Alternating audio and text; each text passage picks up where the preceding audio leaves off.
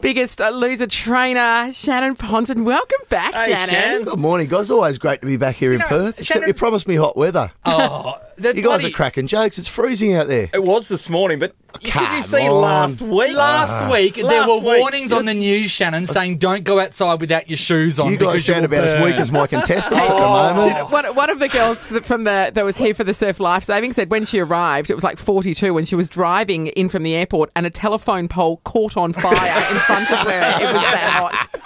This is ridiculous. The national news is showing all pictures of floods over in Queensland. What about the bloody fire in the sky over here? It's It is crazy. But the Biggest Loser back on, and we've been talking about it. Nathan straight away jumped into it. The people that you've got on, every single year you think you couldn't find bigger wankers. You know what? If you tried. But you know what? And if I was a producer, I would go, I'm going to give Shannon the good team. You know? For once, I deserve a break. You know, but you've got Hamish and you've got the other one that keeps collapsing. Ryan. And The thing about it is, I would have thought that people that are going on The Biggest Loser are doing it because they see it as their last hope to gain some health and fitness, and that you know they've tried everything else, and these people are desperate. And in the first week, they're eating 3 steaks for dinner, Shannon. You think they'd make the most of the opportunity, wouldn't you? Think Seriously. so? So tonight, we're going to be seeing that, aren't we? All the hidden footage. Tonight,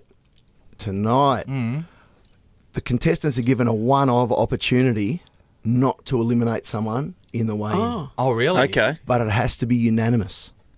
Oh no! So Now, these contestants person came in to The Yes. Biggest Loser with the stigma and judgments of being morbidly obese. So they come to us the first day and go, it's not fair. We're judged by society. We just need a break. People need to be more compassionate and caring. 1 week into the show, they're Stabbing given in the the back. power not to eliminate someone, and the bastards turn. The knives are sharpened and they turn. They're hungry. Really hungry. We were just horrified because they didn't actually have to get rid of someone. And So the person you they said it had to be eliminate- unanimous. How many people dissent? How many people? You're just going to have to wait and see. Okay. You are, because it is horrific. Lovely. Love And it. there's I've never seen the 4 trainers so angry. Yep. Hey, Jeez, Shan, they well, get angry well, here's a lot. the thing, Shan. I can't believe you.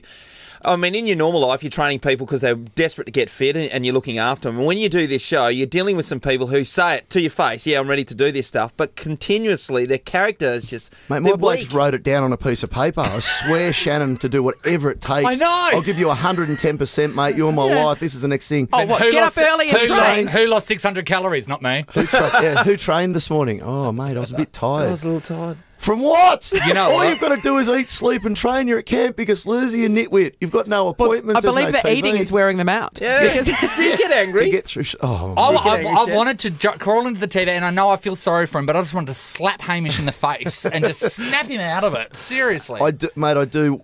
When it's like that, I do, because I just take that as total disrespect. That night, I'd stayed up till 11 o'clock and put the boys' diets and individual training programs, working around their injuries for the entire week onto spreadsheets and giving them individually. None of the other trainers had done that. And I thought this would give my guys the break they need, the leg up. And all they had to do was get up and train. And they said they went to bed because they were tired, and I was up till 11 o'clock. Yes, I was angry. I have to say, if I was on a team, I'd want to be on your team. I like your personality as a trainer the most. Tiffany last week, Beck, the blonde girl, Beck's there, and Beck stood up in front of everyone. She's weighed in, and she basically said, look, my problem is I see a beautiful girl when I look in the mirror. And then Tiffany comes on and basically goes, she's delusional. Mate, you know what? I reckon Tiff has stepped up this year. Yeah. She's called her, and she does. Beck really didn't, when she came in, really didn't think there was a weight issue there. I think she had But sort why of would you reversed nominate that yourself? reaction. Why would you nominate yourself for The Biggest Loser if you didn't think you had a weight issue? You know what? Quite often they're not nominating themselves, and I think that's the biggest problem with my team. Like Ryan, 242 kilos. Whoa! And I think everybody that he knows goes, you should be on The Biggest Loser because you could do it, and they'd change your life. You'll go, oh yeah, I could, and put in half an application, and then the wheels of nature take on, and all of a sudden he's there. You're and he stuck thinks, with him. Jesus, what have I got to do now? You know, and because you don't get to be morbidly obese from being, you know, half a good bloke and a bit of a goer. Oh, it takes effort. It takes a hell of a lot of effort, yeah, on the reverse side, mate. Okay. So you don't get it by being tough and by being sort of proactive. You get to be morbidly obese because there's idiosyncrasies in your character that are letting you down. Now, let's talk about your book before you go, because you've written a book. Oh, yes, I did write a book. I'm a fair way behind the other trainers. Most of them are up to their fourth or fifth book. Shannon's taken upon himself to write the next Harry Potter book. It's the 8th book. It's Harry Potter and the Ab Cruncher. So what's different about yours?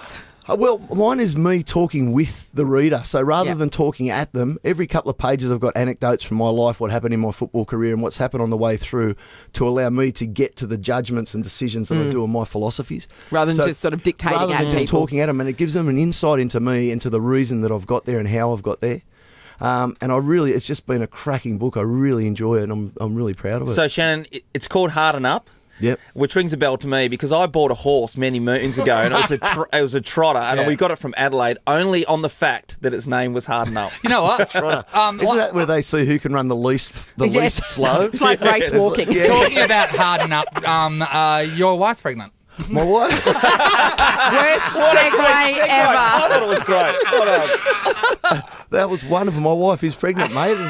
Give yourself a little pat on the back. Well done. How many weeks in are you? She's 17 weeks now. Well done, you're nearly halfway. First one, yeah. So we've got the all-deciding scan coming up soon, but I don't think we'll find out if it's a boy or a girl. We'll just let it go. Really? I like the surprise too. I like the surprise too. That's exciting. All right, well, if you want to congratulate Shannon in person, you're doing a book signing today at Carousel at 11 a.m.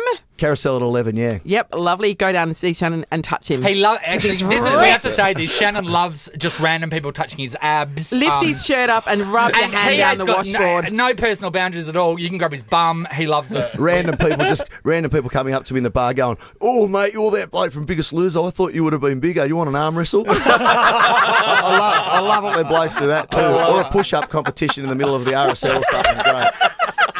Bring it on, Shannon says. Bring it on. Biggest Loser is 7 o'clock tonight on Channel 10. Good to see you again, Shannon. Thank you. Come back and see us again. Always good to be here. NovaFM.com.au